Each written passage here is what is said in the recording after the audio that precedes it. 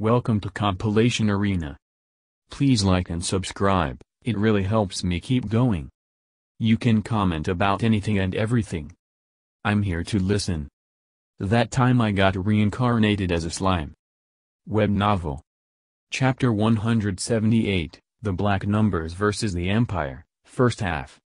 There existed within the Beast Corps, those that excelled in aerial combat. However, that was only possible provided stable foothold. For the demonic beasts who were inferior in continuous flight ability, combat in the skies put them at a disadvantage. After all, their landing spots were easily predictable, they would be sniped, and that would be the end of them. In spite of that, the 7,700 berserk demonic beast, and the 4,500 berserk beastmen all faced themselves towards the sky. Up until now they weren't able to recognize friend from foe, and simply attacked each other. They had been ejected out at the surface deck of the 200 airships, a spot you could hardly call spacious. It wasn't narrow, but nor was it wide enough to move freely around in.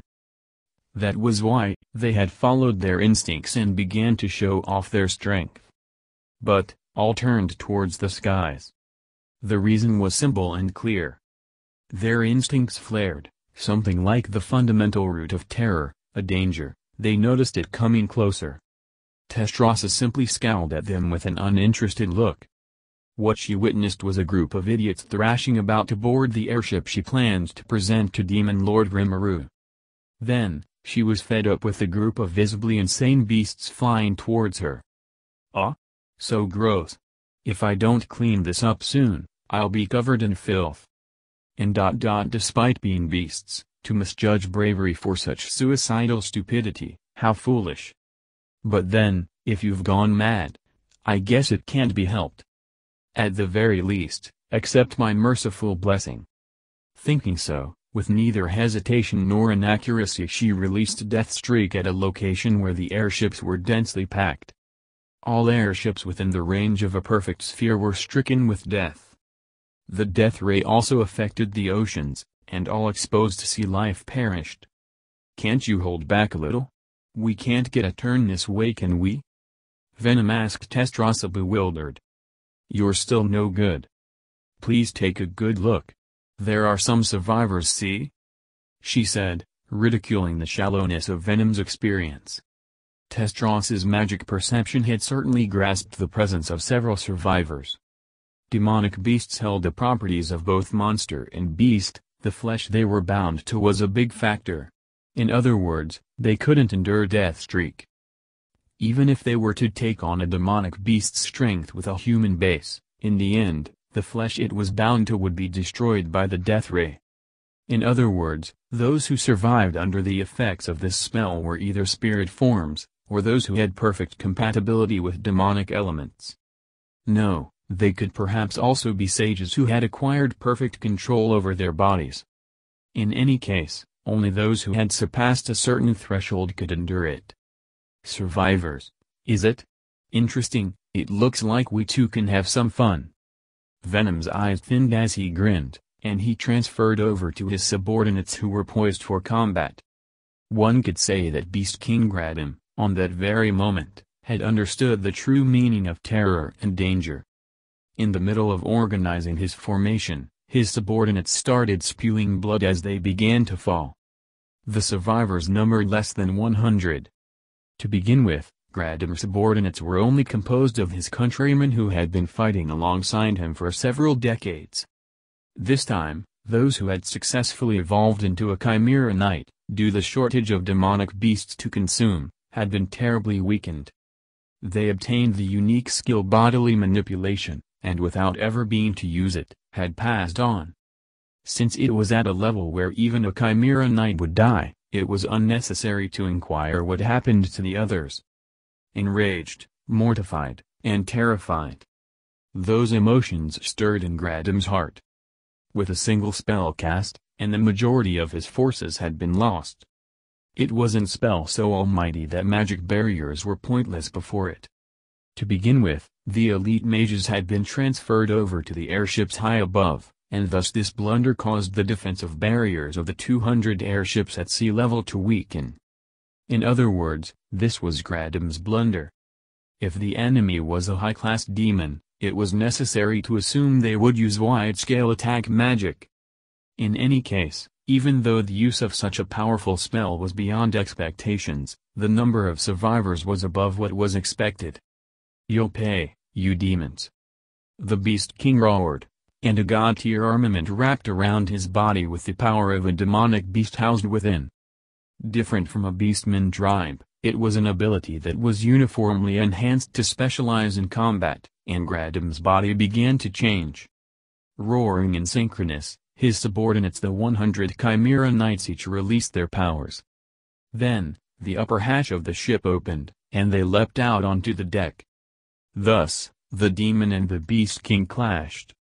Looking down from above was Killer Lord Testrasa, facing, confronting, and accepting the stare of Beast King Gradam, who glared at her from the upper deck.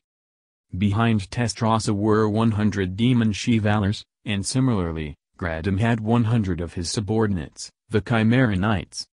The, seemingly, rivaling forces, awaiting the final showdown. Rejoice, Venom.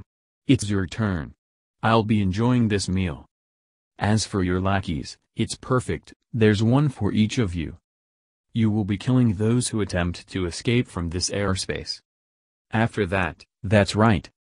Abide to Rimuru-sama's words, and make sure that not one of you gets killed. Who do you think my comrades are? We're not that stupid. Yeah, you tell our boss. They wanted to agree with Venom's words, but Testrasa was scary and the demon she-valors only muttered in a low voice. Shutting up the idiots with her glare, Testrasa narrowed her eyes. Silence, you fools. If even one of us gets killed, we're all done for. If you understand, then scram. Wasn't I in charge? Ignoring Venom, who wanted to say this, under Testrasa's command the demon she-valors began making their move. Following them, Testrasa, as well as Gradam. They changed location another ship deck, and began their confrontation. I am Imperial Army Beast Corps General, Beast King Gradam. I am Demon Lord Rimuru-sama's lowly and faithful servant, Killer Lord Testrasa. To Gradam's battle cry, Testrasa replied gracefully. And so, the match began, and then ended in an instant. Die, you filthy demon. Ultimate gift alternative activate. Take this, the Beast King's rage. Beast King. Shut it. Your attack name is too long. Beast King Gradam's body, clad in a shining god-class armor, was unable to resist the black greatsword death blade Testrasa wielded, and was sliced to ribbons. It was a sword of death, formed by condensed black flames that became the key to activate Death Streak. The annihilation effect of the ultimate skill Testrasa obtained as soon as she ascended Hell King Burial granted an instant death. The Hell King Burial was similar to Rumina's skill, both governing life and death. However, in contrast, it was more focused on the death aspect. Based off of that, it could be considered inferior to Rumina's ultimate skill Lustful King Asmodeus, but if one were to only consider combat potential, then there was no inferiority to point out.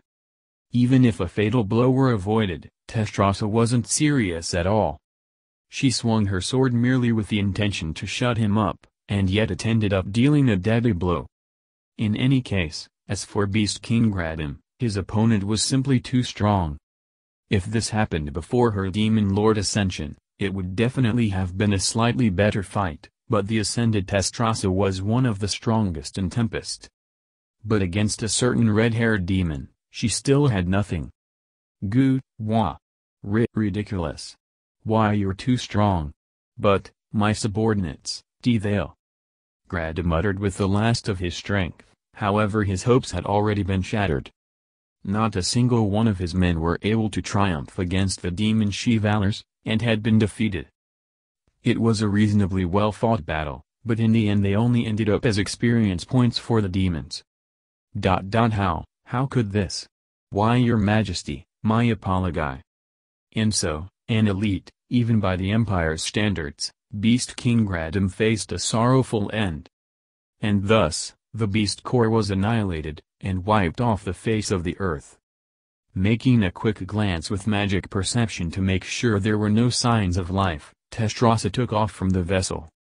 Even though she deemed it unnecessary, she headed off to assist the others.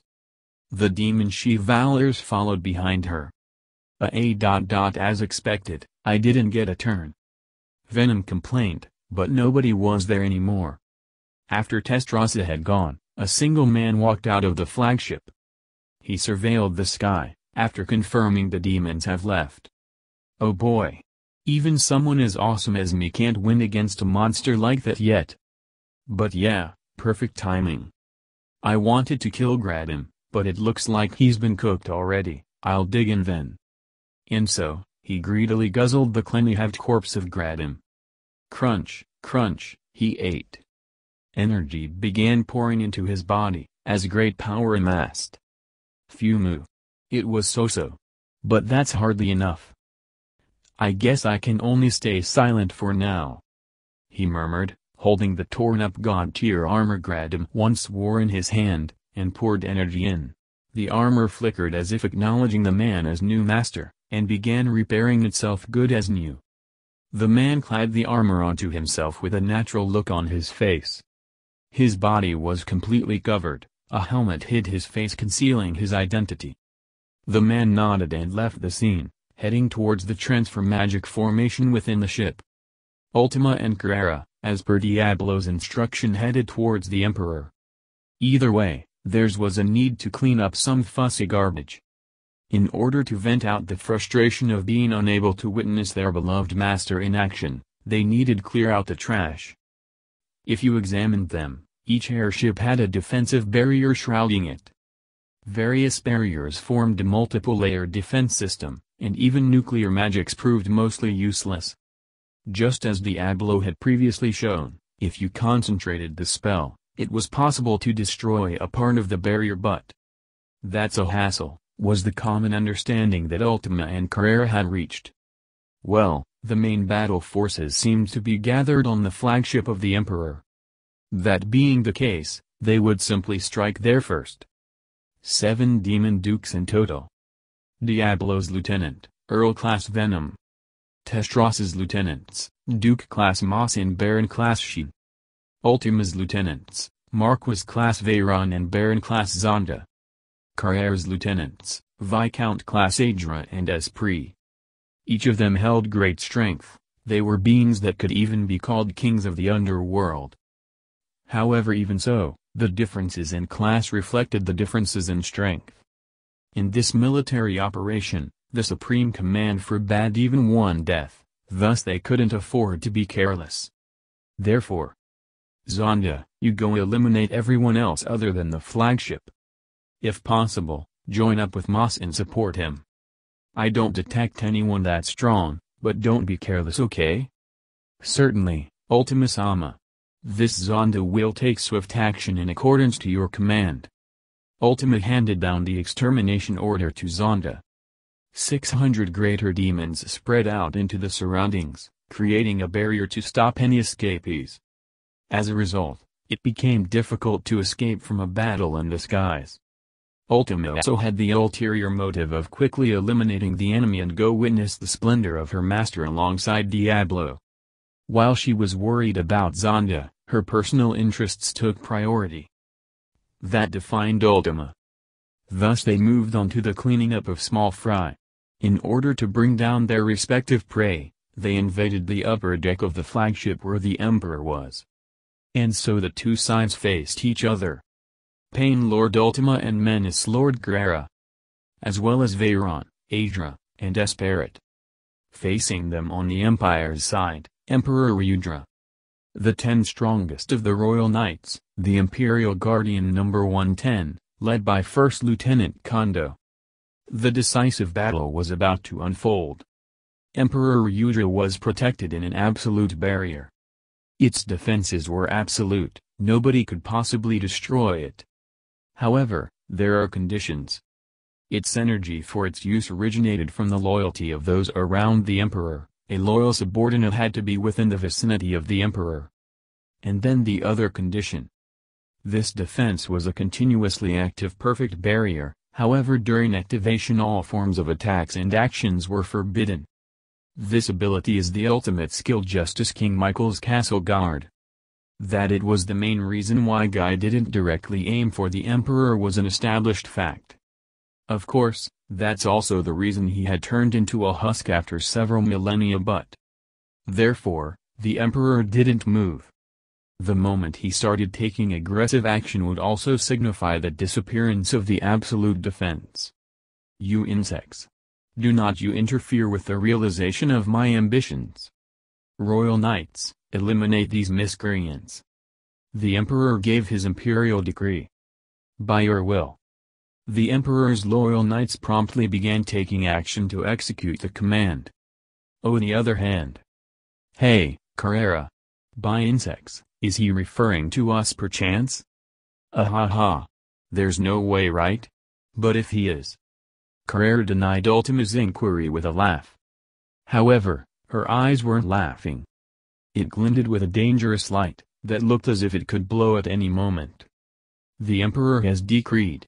Make short work of those nuisances, worms. Those words were the trigger.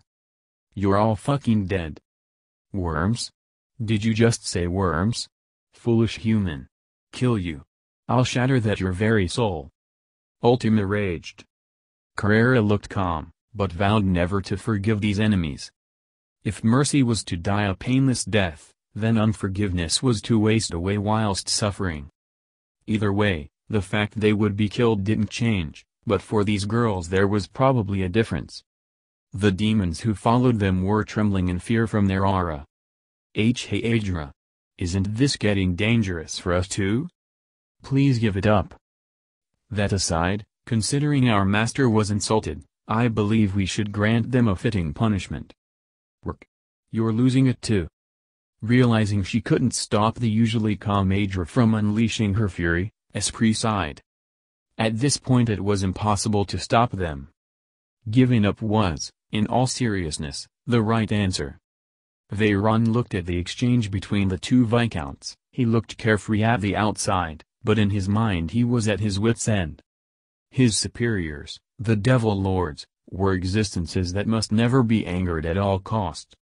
Foolish humans. The price you pay for your stupidity, are your deaths. The terror of his superiors was something Veyron was very familiar with. And then, just as Veyron had anticipated, the Devil Lord pair unleashed their horror.